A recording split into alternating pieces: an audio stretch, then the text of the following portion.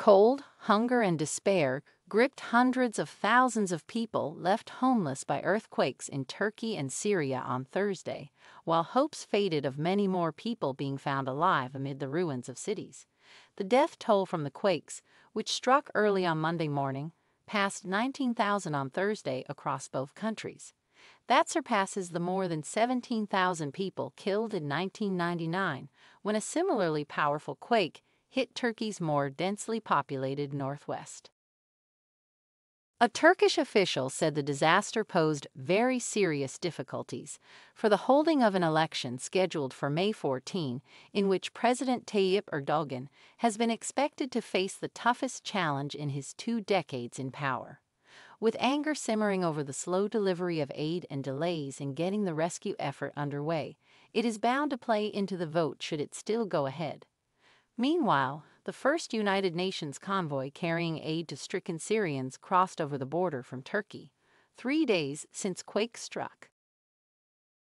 In Syria's Idlib province, Munira Mohammed, a mother of 4 who had fled Aleppo after the quake, said, "It is all children here, and we need heating and supplies. Last night we couldn't sleep because it was so cold. It is very bad." Hundreds of thousands of people across both countries have been left homeless in the middle of winter. Many have camped out in makeshift shelters in supermarket car parks, mosques, roadsides, or amid the ruins, often desperate for food, water, and heat. At a gas station near the Turkish town of Kemalpasa, people picked through cardboard boxes of donated clothes.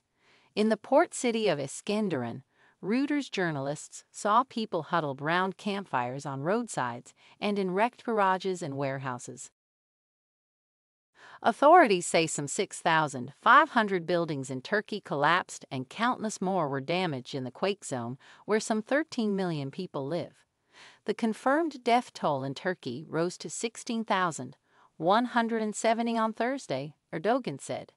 In Syria, already devastated by nearly 12 years of civil war, more than 3,000 people have died, according to the government and a rescue service in the rebel-held northwest.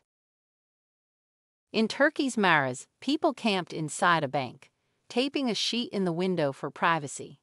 Others had set up on the grass median of a main road, heating instant soup on fires and wrapping themselves in blankets.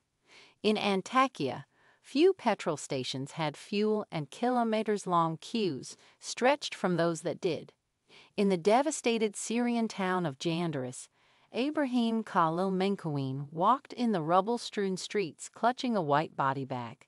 He said he had lost 7 members of his family, including his wife and 2 of his brothers. "I'm holding this bag for when they bring out my brother, and my brother's young son, and both of their wives, so we can pack them in bags," he said. The situation is very bad, and there is no aid. Turkish officials say some 13.5 million people were affected in an area spanning roughly 450 kilometers, 280 miles, from Adana in the west to Diyarbakir in the east. In Syria, people were killed as far south as Hama, 250 kilometers from the epicenter. There were still some signs of hope.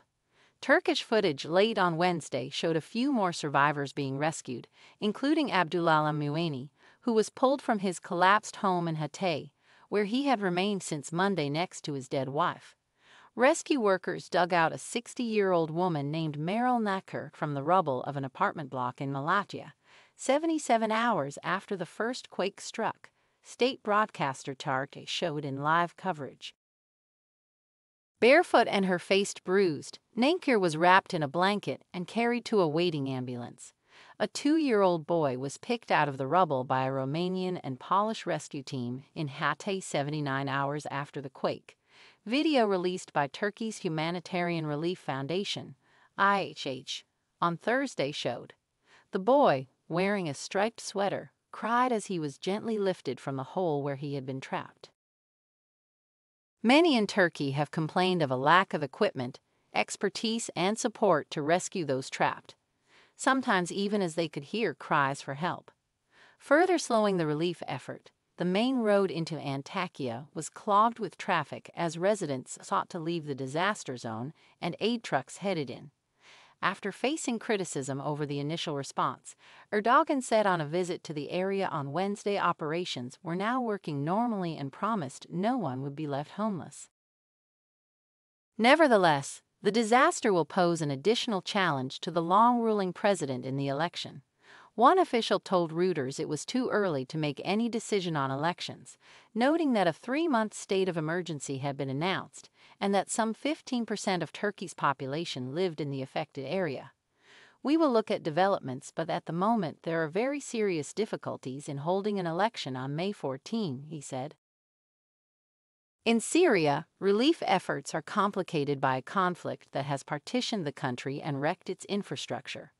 The UN aid convoy entered Syria at the Bab al-Hawa crossing, a lifeline for accessing opposition-controlled areas where some 4 million people, many displaced by the war, were already relying on humanitarian aid before the quake. The UN envoy to Syria, Geir Peterson, said in Geneva, "Absolutely everything was needed in terms of aid. Roads leading to the border crossing had been destroyed, causing delays," he said. Syrian civil defense say at least 1,930 people were killed in opposition-held northwest Syria. El Mostafa Ben Lamle, the senior UN aid official in Syria, said 10.9 million people had been affected by the catastrophe. Syria's ambassador to the United Nations on Wednesday admitted the government lacked capability and equipment, but he blamed the war and Western sanctions. Syrian President Bashar al-Assad has chaired emergency meetings on the earthquake, but has not addressed the nation in a speech or news conference.